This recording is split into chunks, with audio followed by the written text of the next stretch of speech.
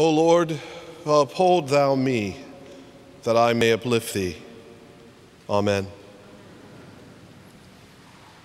I remember some years ago sitting with a wonderful woman, a member of my parish, and her two young children just a few hours after her husband suddenly and tragically died.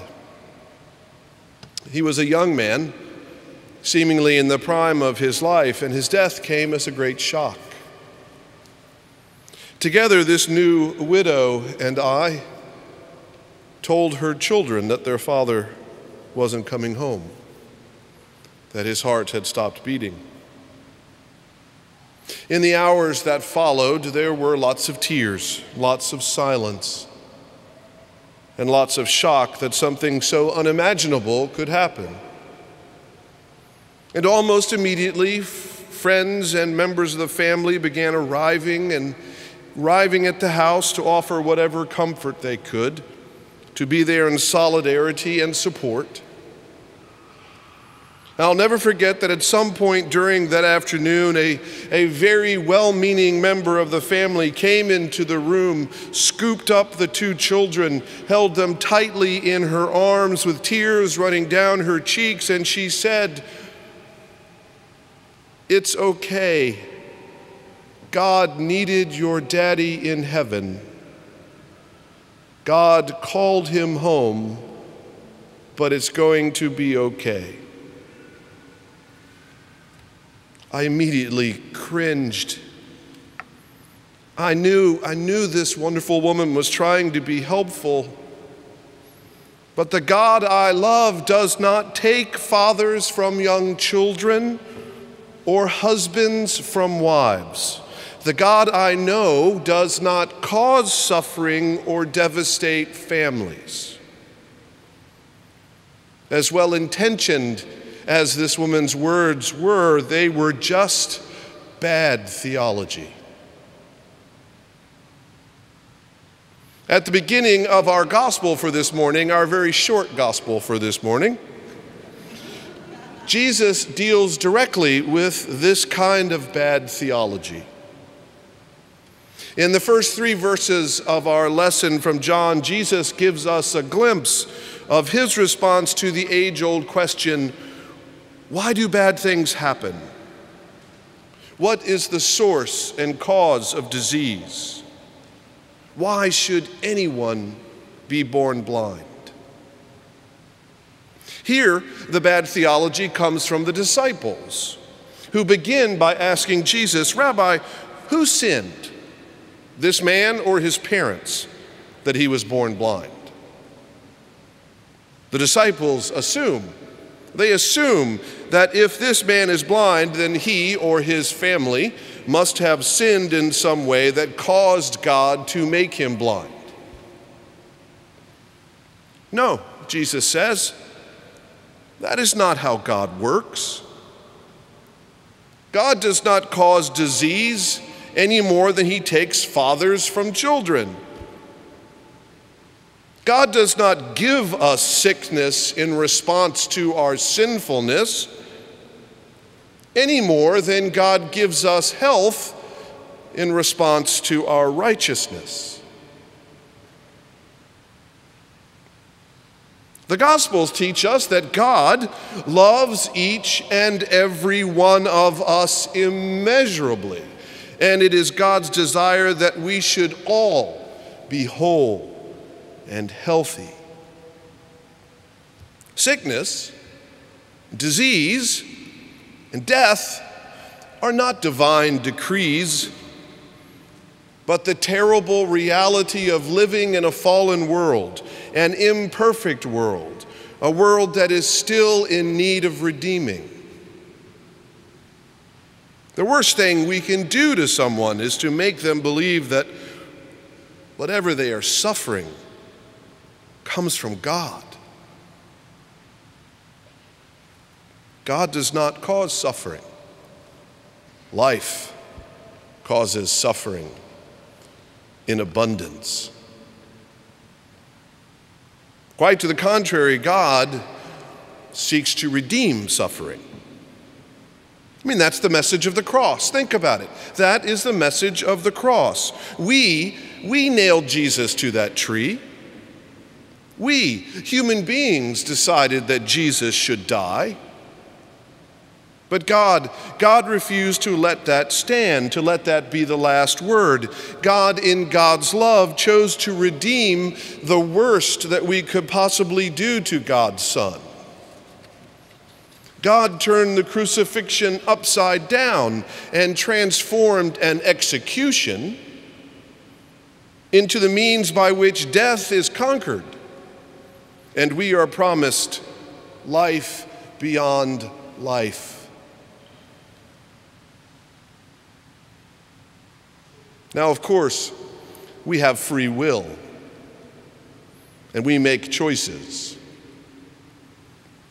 My father, God bless him, smoked 2 packs of Camel unfiltered cigarettes for 50 years. Every day, 2 packs of Camel unfiltered cigarettes.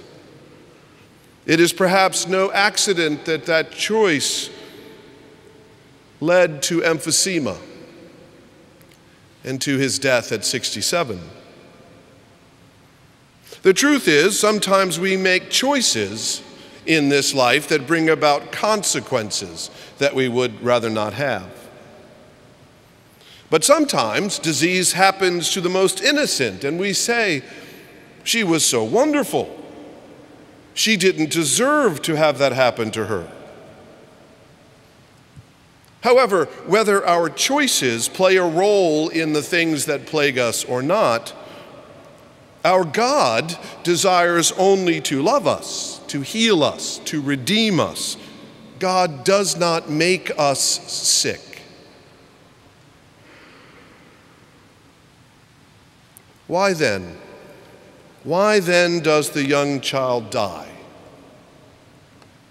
Why is the fine gentleman at the peak of his life struck with cancer? Why are those we love taken from us far too soon? I don't know. I don't know. Life can be cruel. I don't have the answers to these questions. My experience tells me that these things are just part of living, a regrettable part of living, but givens for those of us who walk the earth.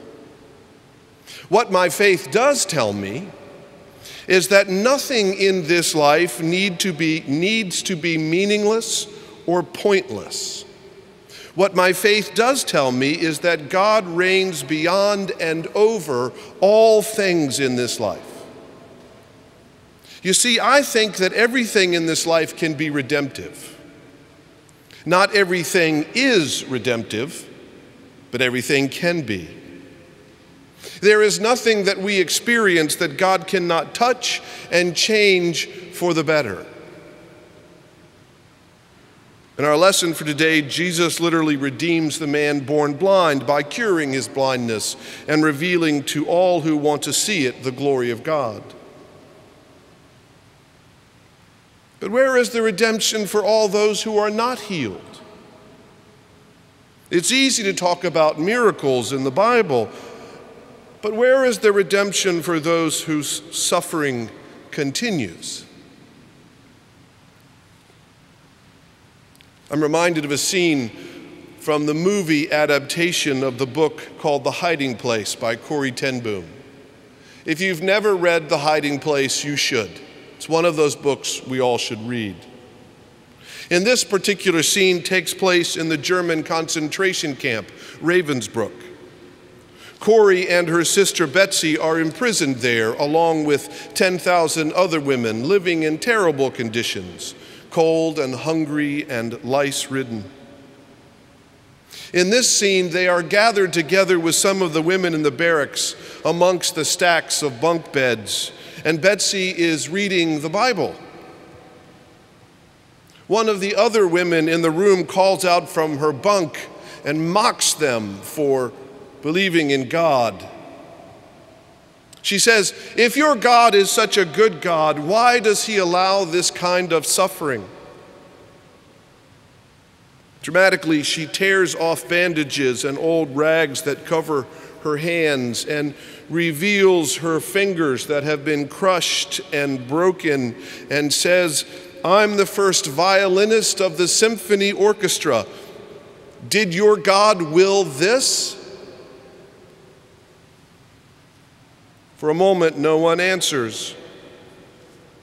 Then Corrie ten Boom steps up beside her sister and says, "We can't answer that question. All we know is that our God came to this earth and became one of us, and he suffered with us and was crucified and died. And he did it all for love."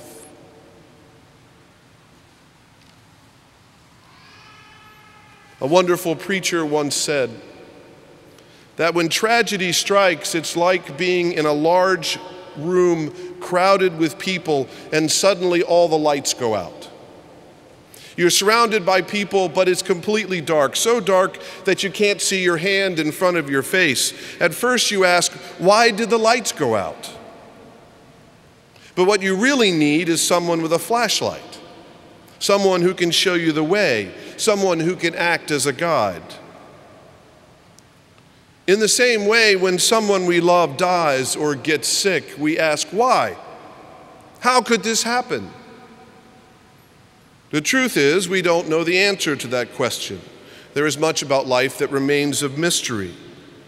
But we do know, as I have said, that God didn't do it. God gives love, not illness and death. But more important than the answer to the question why, we, in those circumstances, we need a guide, someone with a flashlight to show us the way to the other side of our questions and our grief. We need someone who has been through death and seen God's life on the other side. In Jesus, we believe we have that guide. We may not have all the answers to our questions, but because of Jesus, we have not been left alone in the darkness. Christ has come to show us the way.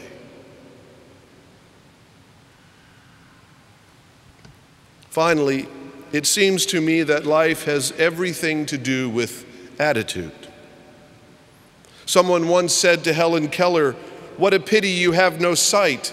And Helen Keller said, "Yes, but what a pity that so many have sight but cannot see."